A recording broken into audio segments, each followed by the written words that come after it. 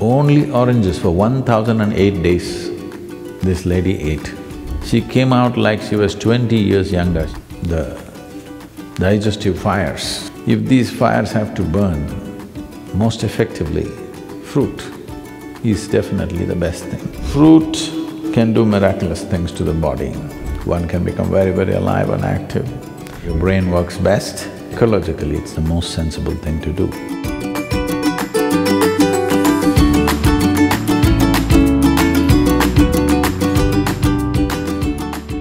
Sadhguru, you have said that our psychological situation can be influenced by what we eat.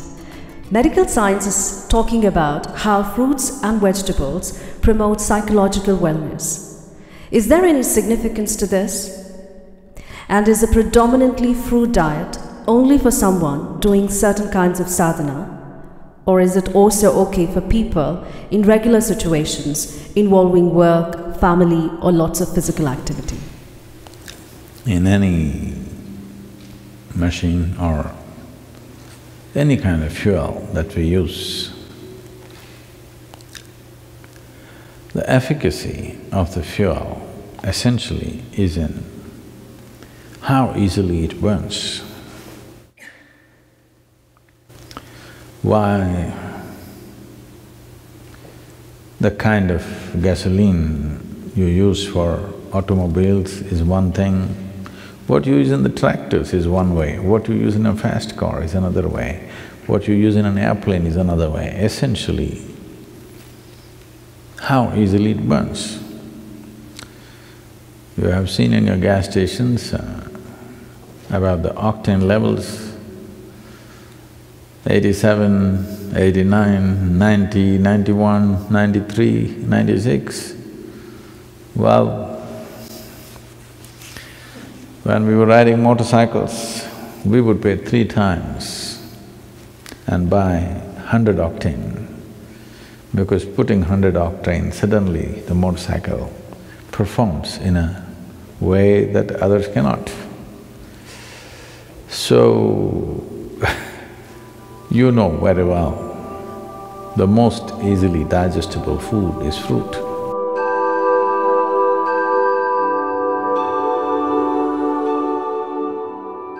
Digestion means the Jataragni, the digestive fires as they are known. If these fires have to burn, most effectively, fruit is definitely the best thing.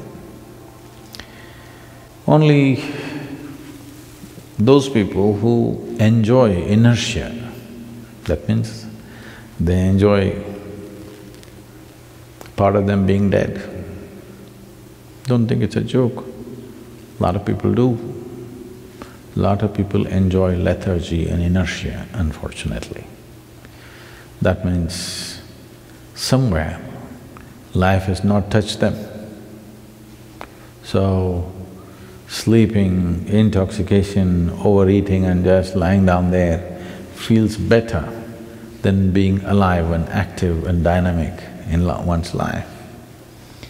So only for such a person, fruit may be a problem because it'll keep you alert and awake.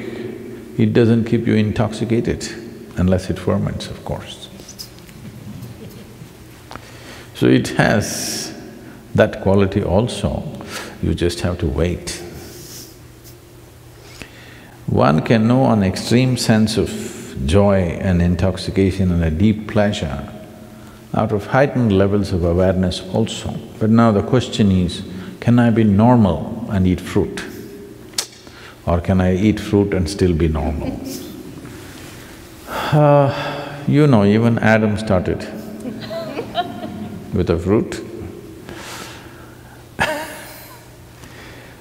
So, when we say fruit, we must understand fruit is one aspect which nature itself intends to be food, in the sense, most fruit, what you find, let's say a mango or an apple, being month of May, I refuse to talk about apple, I'll talk about mango. The seed is the important part of the mango. The flesh is only a draw, it's a lure, so that animals and birds will go for this and carry the seed somewhere far away and drop it. I think for this question, the simple answer is in your general practice of life itself. Suppose you are ill in a hospital, let's say, you're in a hospital bed, nobody brings you chicken biryani, isn't it? They'll bring fruits. Because even your friends and relatives understand that, okay, you're eating all that, you got sick, at least now you eat sensibly. That's a message. So fruit can do miraculous things to the body. Sufficient consumption of fruit can do great things to the system. One can become very, very alive and active, no matter what is your lifestyle. But if you're doing very menial kind of job, let's say you're digging outside every day physically, not with a machine, but you're physically digging and doing very hard work, then you may find every 2 hours you get hungry because of the fruit. Because there is only that much volume you can eat, but it gets digested so rapidly that you may feel empty stomach. Till you come to a certain level of awareness where you are able to be empty stomach and still be energetic, because hunger is about running out of energy. It's like you're running out of battery, that's why you need to eat. But today, a lot of people, or most people I would say, when they feel little empty in the stomach, they feel like eating. To get out of this, you need a little bit of awareness that you're empty stomach, but still you're okay, because you're energetic. When your energy starts dipping, you eat. So if you go on a total fruit diet, you may have to either spend little more time on the lunchtime and eat slowly so that you ingest enough fruit. Because with little fruit you will feel full because it's generally sweet. So one has to wait and slowly eat. There is also a bio clock within us that, let us say, your normal meal, cooked meal, you're taking 10–12 minutes to eat. Even if you eat fruit, by the time you reach 10–12 minutes, your body says you've eaten enough. So you have to consciously eat more, because it is timing you, it is not looking at the fill, it's just timing you. When those 10–12 minutes are gone, you feel you're full. So one has to go beyond that and consume enough. But if you're only on fruit diet and physically very active, it is important that maybe you bring 3 meals into your day, and most of you may already be doing it. So, 3 times a day, if you're sleeping 6 hours or 8 hours or whatever, for the remaining hours, 16 to 18 hours, 3 times eating is more than enough if you're eating fruit. But stomach will feel empty within 2 hours' time. So you must get used to hanging on with high energy but empty stomach. This is the time your brain works best, this is the time as a human being you function best, it'll be good for you. So if you want to use your brain power and also physical activity, it'll work perfectly well. But the fruit that you get in the market today, we don't know what it is filled with. There is a little bit of a problem. Because I clearly noticed this, the kind of country fruits that we used to eat when we were young, and today the farm-grown fruits that are coming to us, even in India, I mean here it's another matter altogether, even in India, they're not the same. They're much bigger, rounder, better looking, but this is like Botox. This doesn't work. I can clearly feel it's not the same level of strength and aliveness in it, simply because this is made for the market, not for the man. These fruits are essentially made for the market. This doesn't mean that they're totally a waste, but they don't have the same nutrient that it used to have. So, we may have to fortify it with some amount of other food. We must check and see what kind of fruits you're exposed to.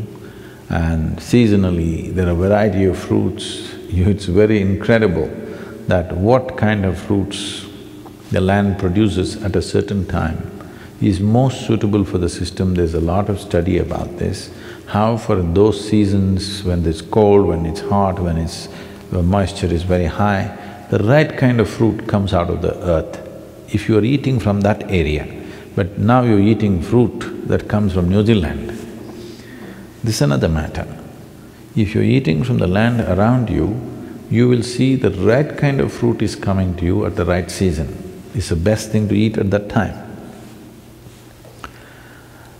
Above all, it's ecologically a very sensible way to eat. Right now we are launching a campaign that everybody should turn at least 30% fruity. That is, at least 30% of your diet should become fruit. Because if 30% of your food comes from the trees, not from plowed land and crop, ecologically it'll make a huge difference for the world. And if you're trying to shift from heavy meat eating to fruit, then you may find it's like you've eaten nothing because you're used to being pulled down to the earth, eating very heavy food. I want you to understand this.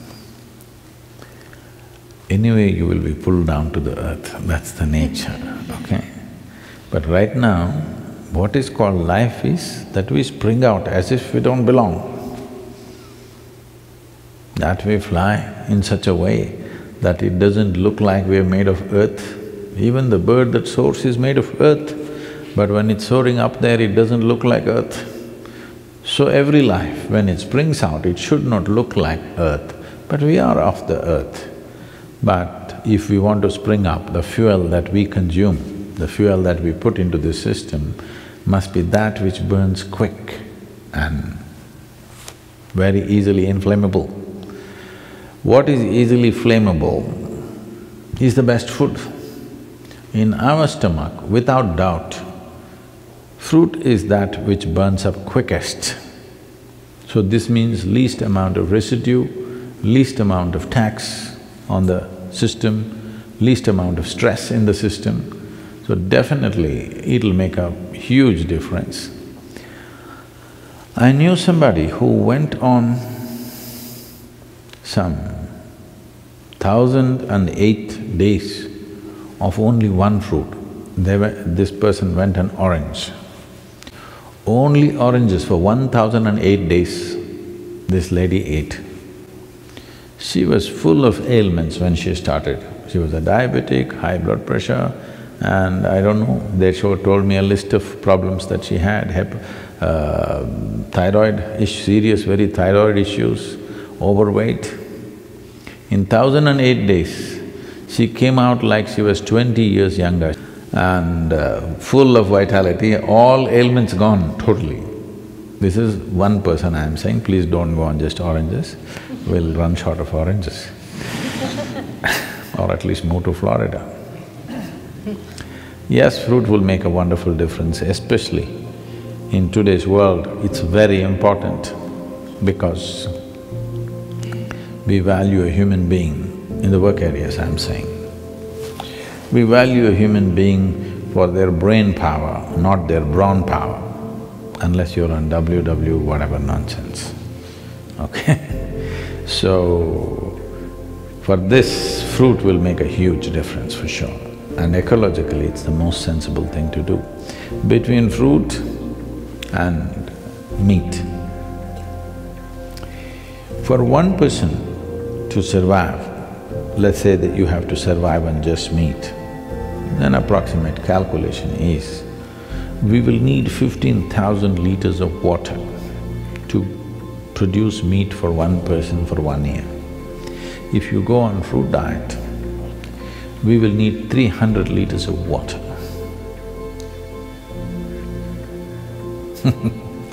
You should. All the rivers will flow once again.